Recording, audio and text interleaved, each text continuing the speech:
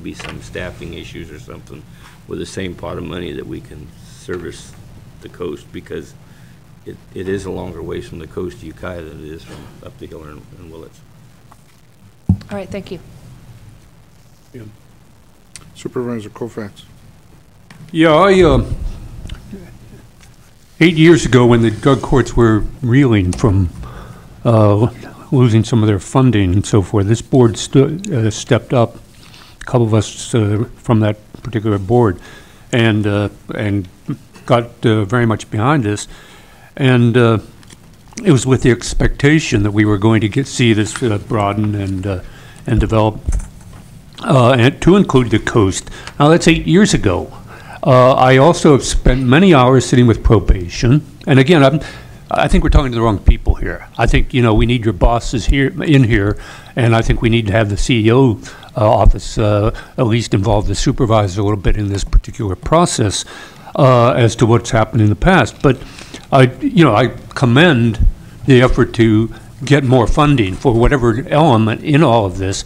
But again, it's just kind of that slippage, because Supervisor Smith and I remember several after-hours meetings with the probation and so forth. If we could only pull in this kind of person for this kind of time. And again, this is not something that you should have to really pay a whole lot of attention to, so I apologize for it.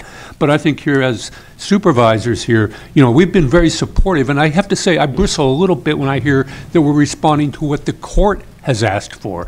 I mean, it's a wonderful group of people, but we are the ones who really had to step up when the courts couldn't deliver 8 years ago, and it's a cooperative kind of enterprise. And again, it was just a matter of getting one more probation person and working out a little different protocol, and it's complicated, I agree. But we've really got to get recognition here is we are not serving people who have done anything worse than people over here who have the benefits of having the drug court option. And that is a major liability, particularly if your life's in chaos and a mess. And you know all this, but except for one thing. It's better to live in Ukiah and have this opportunity and have these kind of problems than it is to live on the coast. And in that regard, I'm not arguing for the 5th district or the 4th district. I'm arguing for the fact here is we have taken a long time, and here we go again. We got some more money, and of course we need to augment what's over here. But whatever happened to the discussions we had over the last two and a half years on this later thing? So would you please carry the message back to your boss that at least this supervisor really feels a little bit of sense here that, hey, what's happened here? Where's the muscle on this? Because we just can't say, well, yeah, we beefed it up here inland, because that's still not delivering to the folks that simply cannot make it over the hill to take advantage of the situation. I'm aware of the complications, but again, we were trying to work out some of those bits and pieces, but now it looks like that's kind of been forgotten about, or just people are just not aware of it. So I would like some kind of responsiveness to this for the next round, so that a year from now we're not saying, well, what about last year? How come we didn't do this? And so on. So thank you for coming and listening to us. Mr. Mitchell. Just offer some comments for you. What we're waiting for at this time to have some further discussions on this and a number of issues is what's happening with the governor's budget as of the fiscal crisis that's due in the 23rd, with all state agencies, including the administrative office of the courts, having to have a 10% reduction in their service programs. I think it will be imperative that county staff engage with the courts on a number of different levels to discuss what the ultimate impact will be. That being said, I have attended a lot of Prop 36 graduation classes, and every barrier that you put in front of those people that are going through that program keeps you from having successful graduations. So it is important. Distance is a consideration that I think we will discuss with Carmo and her agency about how can we be effective in delivering these services and making a difference in those people's lives. So we will be engaging more on this after we know more about what the state is doing. Come February 23rd is the deadline with the state legislature. And if I may, I've attended probably 90% of the drug court graduations in this county in the last 3.5 years. And it has a tremendous impact, both to the client, but also to the taxpayer in savings of allowing the client to move through the drug court situation instead of incarceration, et cetera, et cetera. So I don't think you're hearing any opposition from this board.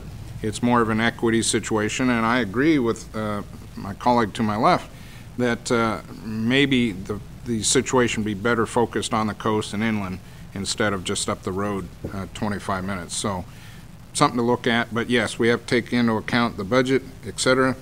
I'm going to keep reiterating this. This is going to be an extremely tough year for all of us. You know, we're looking at various cuts from our muscle-bound governor, and maybe his muscle's not exactly between his shoulder blades at certain points. So it's going to be very difficult year and to achieve new goals and new priorities. But it is something that can be improved, and it has a very vital payback to the client, the taxpayer, and us, the government. So. Mr. Chairman, just make one final comment on that. Perhaps this concept of regionalization, given the fiscal constraints that we're operating under and the ones that we're predicting and know will be going forward, is something that the executive office can take conceptually and send it on to the department. So when we go through the budget process, regionalization is something that can be crafted into the budget, so we won't have to have specific discussions along these lines on various, line items or basic department budgets. It can be infused into the process, so a number of those issues can be addressed in the process of going through the budget allocation. Thank you. Do I hear any action on this item 5 from the consent calendar? So moved. Second.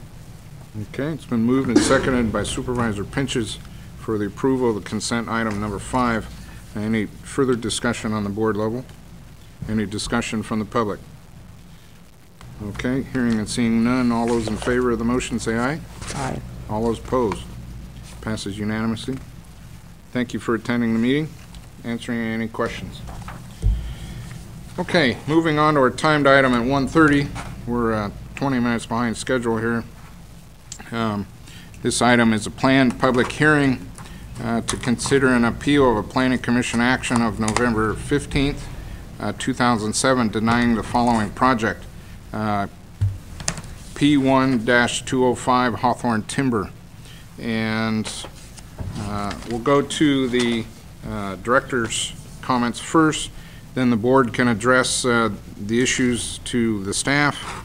Madam Clerk, has proper notice been established for this? Yes, we do have proper notice. Okay. And do any Board of Supervisors acknowledge any contact with the proponents or opponents of this item?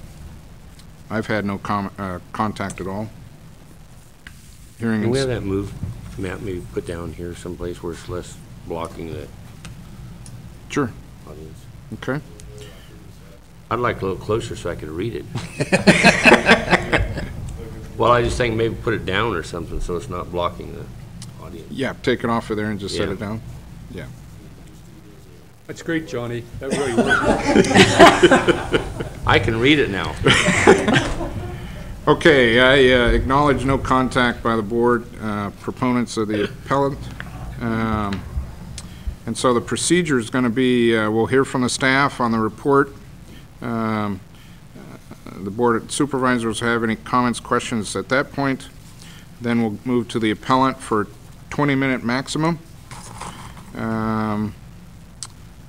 We'll note correspondence.